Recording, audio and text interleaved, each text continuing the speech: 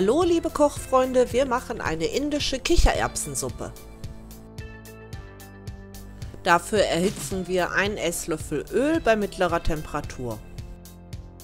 Dann geben wir eine klein gewürfelte Knoblauchzehe hinzu.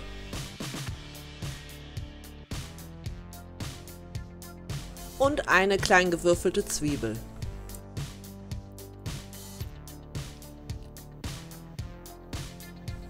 Das schwitzen wir für ungefähr 5 Minuten an.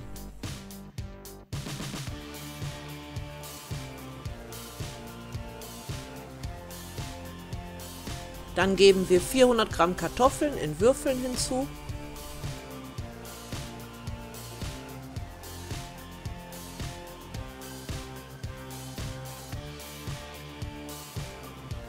Und 250 Gramm eingeweichte Kichererbsen hinzu.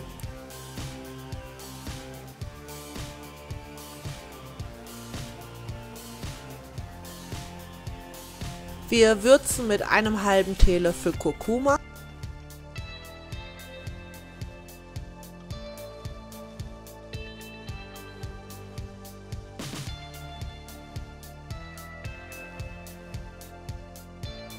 einem halben Teelöffel schwarzen Pfeffer und einem halben Teelöffel Salz.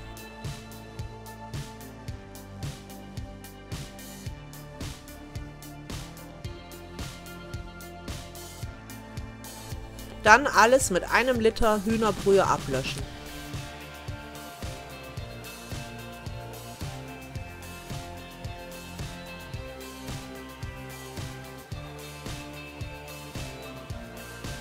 Dann noch einen Teelöffel Garam Masala hinzufügen.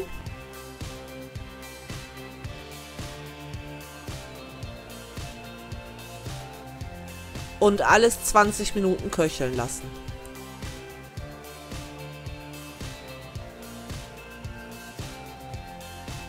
Schaut euch noch andere tolle Rezepte von uns an. Ich sag danke und bye bye.